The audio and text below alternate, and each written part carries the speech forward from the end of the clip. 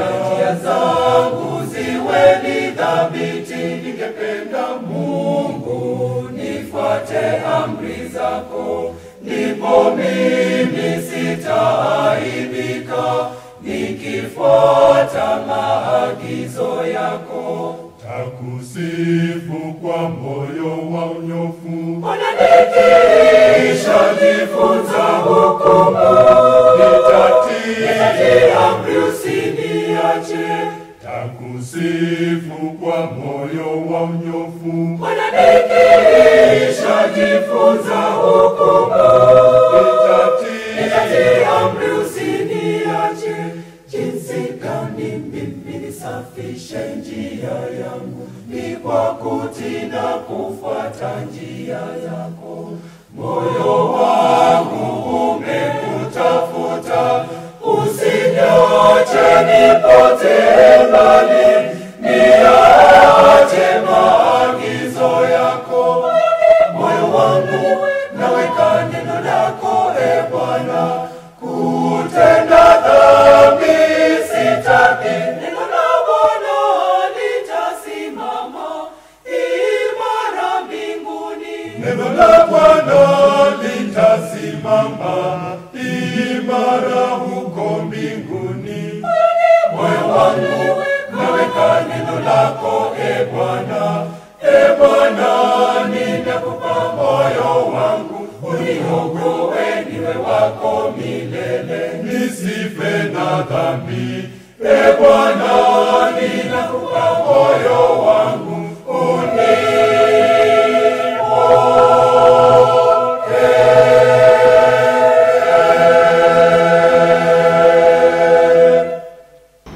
Praise the Lord, brothers and sisters. I welcome you again to this online sharing from the Word of God. My name is Jackline and I love the Lord, for He saved me. I would like to share with us from the Word of God in the book of Matthew chapter 6, verse 25 to 34. And I would like to read, then we can pray together. Matthew chapter 6 and verse 25 to 34. Therefore I tell you, do not worry about your life, what you will eat or drink, or about your body, what you will wear. Is not life more important than food, and the body more important than clothes? Look at the birds of the air. They do not sow or reap or store away in barns, and yet your heavenly Father feeds them. Are you not much more valuable than they? Who of you, by worrying, can add a single hour to his life? And why do you worry about clothes? See how the lilies of the fields grow. They do not labor or spin. Yet I tell you that not even Solomon in all his splendor was dressed like one of these. If that is how God clothes the grass of the field, which is here today and tomorrow is thrown into the fire, will he not much more clothe you, O you of little faith? So do not worry, saying, what shall we eat? Or what shall we drink? Or what shall we wear? For the pagans run after all these things, and your heavenly Father knows that you need them. But seek first his kingdom and his righteousness, and all these things will be given to you as well. Therefore, do not worry about tomorrow, for tomorrow will worry about itself. Each day has enough trouble of its own. And this is the word of God. Let us pray. Our Father and our God, we thank you, we honor you, for your word is true and your word is life. As we hear you speak to us, may the power of your Holy Spirit minister to each one of us, granting us understanding and wisdom and knowledge into your word. We pray in Jesus' name. Amen. Friends, I would like to share with us today on the topic, choose faith over worry. Faith over worry. I know we are living in strange times, very extraordinary times and trying moments, and we can all agree that worry has overwhelmed us, and especially with the issue that the entire world is fighting with today, the coronavirus pandemic. But I would like to encourage us to just stand firm in the faith that we have in God and continue believing in our God. In today's sharing, I would like us to share and to reflect on this topic, making a choice of faith over worry.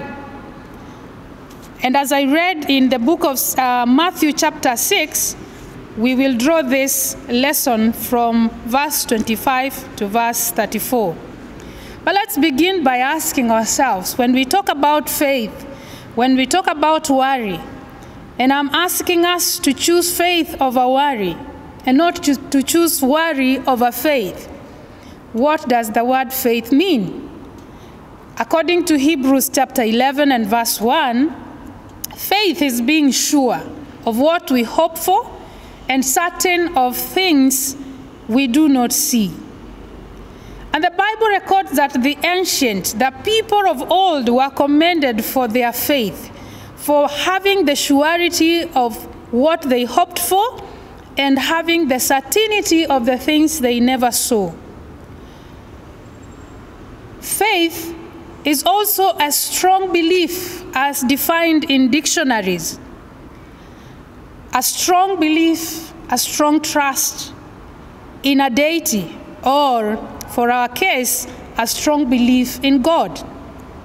And elsewhere in the book of Hebrews, the writer clearly indicates that without faith, it is impossible to please God. So faith is a very essential quality that we need to have if we are to express our relationship with God, our trust in God. We must have faith, we must believe in His power and in who He is. On the other hand, worry, defined in our dictionary, Oxford Dictionary, refers to a feeling of anxiety. It also refers to a troubled heart, especially on issues that are either actual or potential problems that have not been, but you think that there might be coming, and so you begin to become so troubled, you are anxious, and that brings about worry in our lives. It is also being distressed over a certain issue or an issue that you foresee coming. And in the book of Matthew, where we read chapter 6, Matthew records one of Jesus' teachings to his disciples in which he called them to have faith and not allow worry to overwhelm them. The disciples were encouraged by the Lord to seek first God's kingdom and His righteousness, assuring them that all other things would be added to them.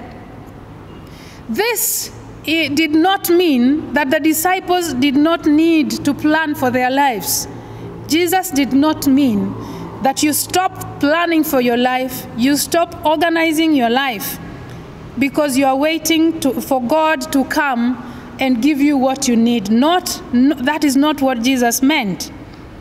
But he is actually taking the minds of the disciples and actually directing them to the right focus, knowing that all these things that they worry about are owned by God, their Father, the creator of the universe, the one who controls every matter and every event under the heavens. Jesus continues to show the disciples how worry does not add any value to their lives, but in essence, worry draws a lot of life from them. And he points us to 3 things that worry would do in a person's life. Worry would only drain and bring about, or may result in, sickness. It might bring sickness in our lives. Worry is something that will not add value to our lives, and that is why Jesus repeats the word, do not worry. Do not be anxious. Paul talks about it also in the book of Philippians chapter 4 and verse 6. I will come to that later.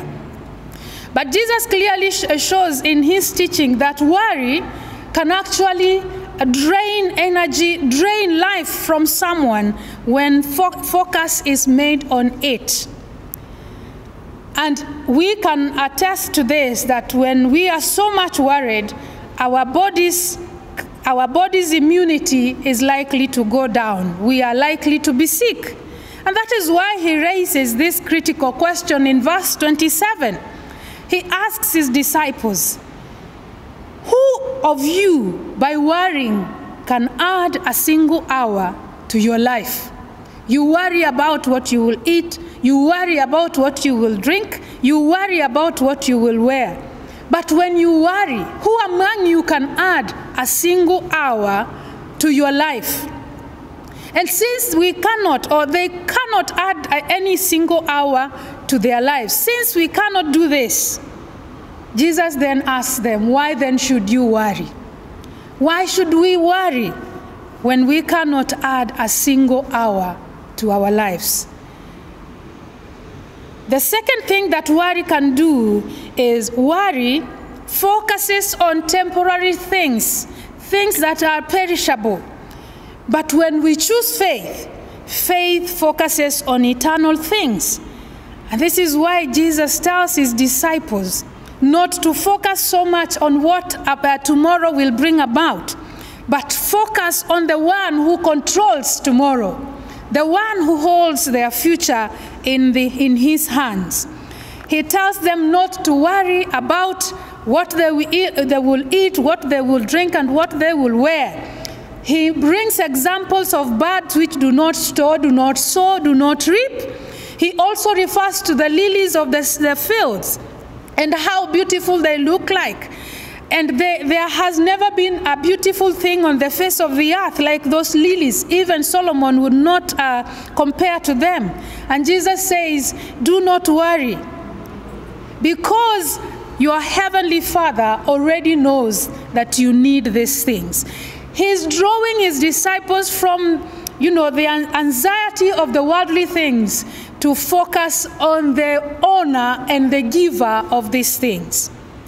And so Paul records in his letter to the Philippians, chapter 4 and verse 6, and he says, do not be anxious about anything, but in everything by prayer and petition with thanksgiving present your requests to God. Paul clearly showing us that worry does not add value. Worry only drains us. But what Jesus is actually calling us to focus on is to focus on the owner and the controller of every event and matter under the sun, the Lord our God, the creator of the world and all that is in it. Worry says you are in trouble without these things. But faith says God knows you need them. And so I call upon us, I urge us in these times to choose faith. To choose faith. It is very hard to see through these dark moments, but it's my prayer that we will choose faith. We will see the power of God ruling over the entire world, and we will acknowledge him, acknowledge his power, acknowledge his might, and we will drive away worry from us and, ask God to fill us with faith. We will embrace faith in our lives, and ask God to lift up the cloud of worry from us, because it is only by believing that God is able to carry us through this moment, to lift this siege of the enemy over us, that we will be able to see the hand of God in this nation, even in our lives and in the life of the church. And I raised two prayer requests for us to just help us in our moments of seeking God, that we may also present this request to God. One, that the Lord may lift up the cloud of worry from us, that the Lord may lift up the cloud of worry from our land, that the Lord will fill us with faith, belief, and trust in his power to deliver, to heal, and to save. And secondly, that the Lord's kingdom may come. Jesus said, "Seek ye first his kingdom and his righteousness, and all these other things will be added unto you." May we seek the kingdom of God, the reign of God, the rulership of God to be over our land. And may God help us to have faith in our prayer to him, so that he may actually come out and manifest his power, even as the faithfuls like you and me seek him in prayer. In the name of God the Father, God the Son, and God the Holy Spirit. Amen. I continue to say God bless you, and please continue to stay safe. Amen.